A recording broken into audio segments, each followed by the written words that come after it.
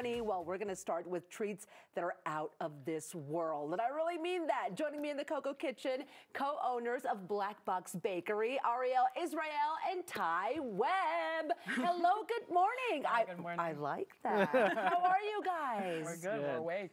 Well, we were hearing great things about you guys as we were getting this kitchen segment ready today. So, Ariel, I'll start with you because I read that you started Black Box as kind of like a side gig. Did you ever think it was going to blow up and be this popular?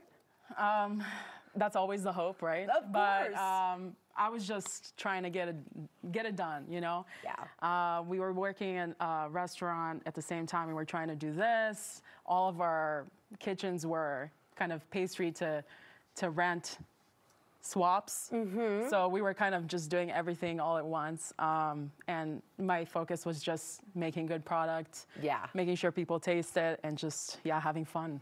Well, I think you did a really good job. I mean, look at this deliciousness we have here. Let's talk about your passion for pastries. What kinds of creations do you dream about, and are you constantly thinking of new things?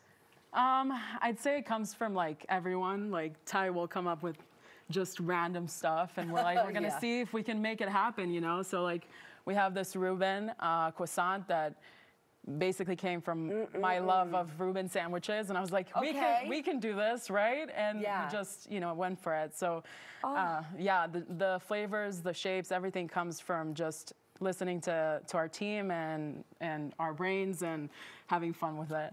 And Ty, what do you dream of sometimes when you're like thinking of maybe something new? Yeah, basically, so my home base is baking everything, right? Okay. So I'll bake or I'll fry. So on Saturdays and Sundays we do donuts, and I'm from Texas, and my loyalty resides with Shipley's Donuts. So I kind of get a lot of inspiration from them. So, like for example, we had like a Rocky Road ice cream flavored donut on the weekend. So I'm really big into ice cream. So sometimes we'll like try and combine some of those flavors. Ice cream is good stuff. What part of Texas?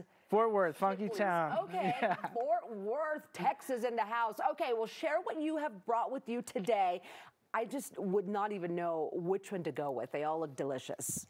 Okay, so starting with the purple, right? That's ube. That's the people's pastry right there. It's a ube flavored craffin. Okay. And then that white swirl over there is going to be our orange anise swirl. That's jammin'. This one, okay. And then going further, we have the chocolate croissant. Next to that, we have the it's our cacio e pepe cheesy leek swirl.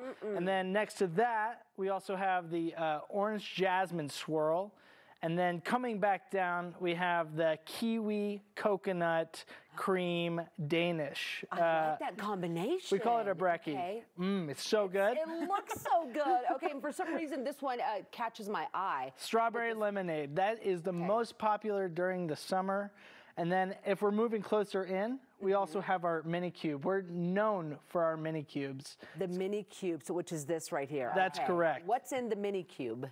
It's going to be a pistachio cream. So we'll do pastry cream with mixed with pistachio extract or filling. It's paste. It's like a paste. And it's filled all the way up on the inside. Oh my God. And is this a pickle? Yeah, absolutely. A tiny little pickle. That is adorable. So what is this one going to taste like?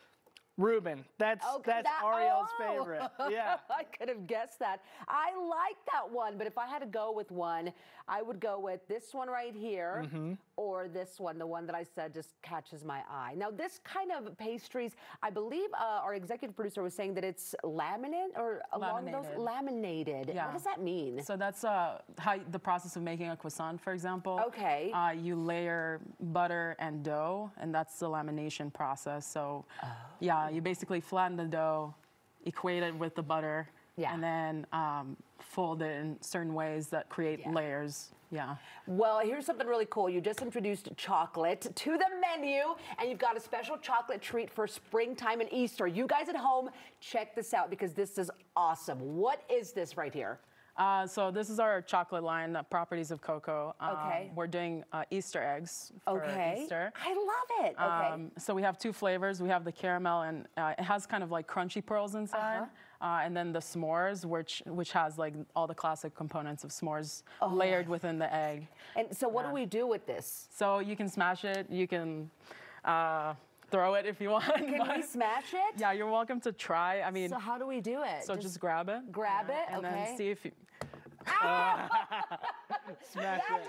didn't do it. Should I go ahead? Yes, do it. Oh my gosh. So inside you can see we have layers of caramel and crunchy Okay. pearls. That looks so good. Are these on sale now? You can get them at Black Box? We only have a few left because we've been doing the pre-sale. We should have cracked this but one. snag them before they're Snag gone. them before they're all gone. Talk about an awesome surprise for the kiddos this Easter. So glad you brought that into the menu. Okay, everyone, it is Black Box. If you want some delicious pastries out of this world, Black Box Bakery. Go check them out today and have the Easter chocolate egg or whatever it is that you want to try that was up here. Thank you guys so much for being with us today. That was awesome. Okay, and also they've got Easter brunch, and don't forget their properties of cocoa treats like their delicious dynamic egg that we just broke. All you have to do is go to blackboxbakery.com and you'll find all that information there.